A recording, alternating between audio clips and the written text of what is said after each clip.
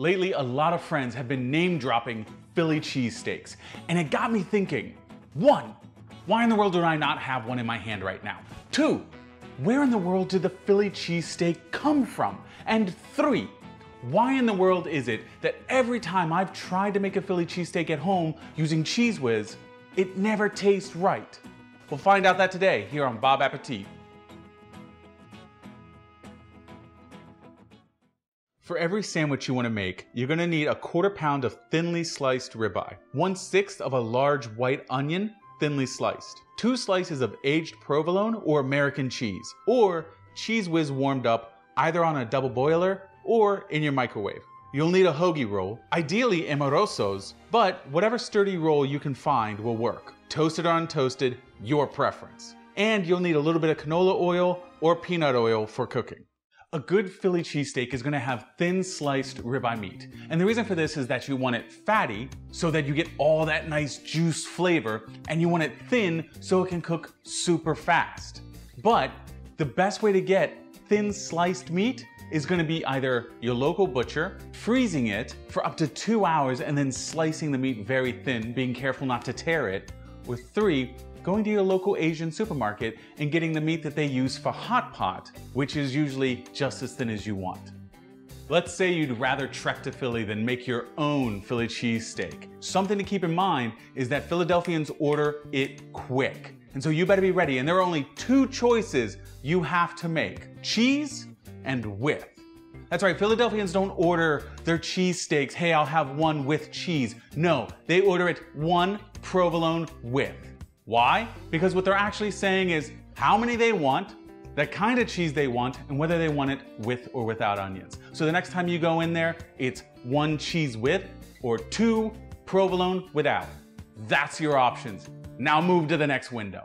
So the story goes that in the 1930s, Pat Olivieri and his brother ran a hot dog stand. But Pat, getting a little bored of eating hot dogs, sent his brother down to the local butcher to bring him back some thin sliced meat. Taking a few onions that he had, he slapped the meat on the grill, cooked it up with the onions, and threw it on to a hot dog bun that he had.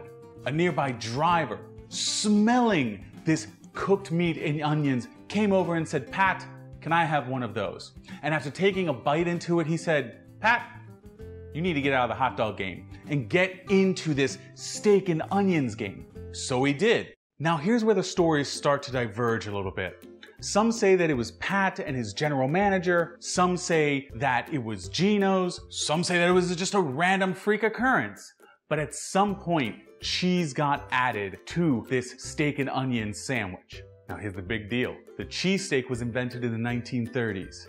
Cheez Whiz didn't come out until the 1950s. And that's because the original cheesesteaks didn't use Cheez Whiz. The OGs would have probably been either American or provolone, with provolone being the most likely. But then in the 1950s, when Cheez Whiz came out, it was a faster cheese to cook with and was taking America by storm, and so it entered into the fray of the top 3 types of cheeses you can get on your cheesesteak in Philly.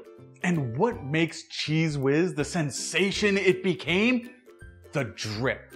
That amalgamation of beef fat, onion juices, and ooey creaminess that just fills your mouth and soaks the bread and just gets everywhere. It drips on everything, but it is so good that people come craving it time and time again. So much so that now everybody thinks that Cheez Whiz and Philly cheesesteaks were the original. In the Great Philly Cheesesteak book by Carolyn Wyman, linked down below, she calls out that one thing that always seems off about your Philly cheesesteak at home, and that's the Cheez Whiz doesn't seem to taste as good. There's a reason for that. The restaurant-grade Cheez Whiz that Pat's and Gino's and everyone else gets actually has more real cheese in it than the stuff you find in your local supermarket. So, if you want that kind of flavor, you're actually gonna have to make your own Cheez Whiz. Maybe I'll make a video on that in a future episode. But for today, just know that if you try it Cheez Whiz style, it won't be quite the same, but it's still pretty good. You still get that drip. First, heat up a cast iron or non-stick pan to medium heat. Then add your oil and cook your onions until softened and golden, about 3 to 5 minutes. Don't let them get too brown. Then remove your onions, add a little bit more oil if needed, and spread your meat out and season with salt and pepper. Let the meat cook for about 2 to 3 minutes until you don't see any pink, and add your onions back in. Let sizzle for about 30 seconds, tossing about. Here, add your American or provolone on top. If you're doing Cheez Whiz, skip till after the bun. Let your cheese melt down for 30 seconds, and then add your bun, and let it continue to melt for another 30 seconds. Now slide a spatula underneath, and then flip over in your hand, being sure to scoop up any runaway meat and cheese. Get back here. We want all that deliciousness. And if you're doing Cheez Whiz, now is when you'd add it. All right, Philly, let's give this guy a try. Oh yeah. You get that wonderful, juicy meat flavor, sweet onion flavor coming through, and the cheese just brings it all together, that nice gooey creaminess. I can see why this was an OG, and I know why this could stop a taxi driver and demand that Pat go start his own restaurant based on this, or at least the steak form of this, the cheese coming later.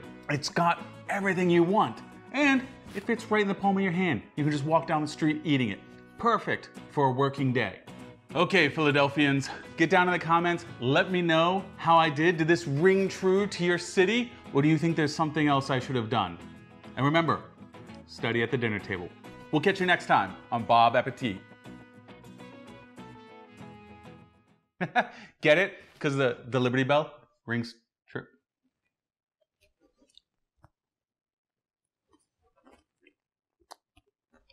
I just see my sandwich.